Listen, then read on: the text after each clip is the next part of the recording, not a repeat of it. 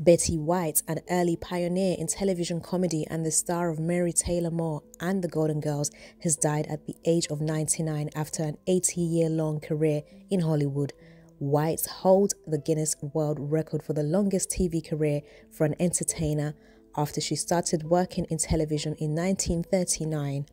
Without any formal training, Betty White starred alongside disc jockey Jarvis in one of the TV's earliest variety shows, filmed in LA, called Hollywood on Television. She said it was like going to television college. She was preceded in death by her third husband, Alan Ludden, and she was survived by 3 stepchildren. Betty White had no children of her own, but she devoted her life to loving animals and advocating for their rights. She is the recipient of 8 awards. The icon of American television passed away in her home on Friday morning at the age of 99.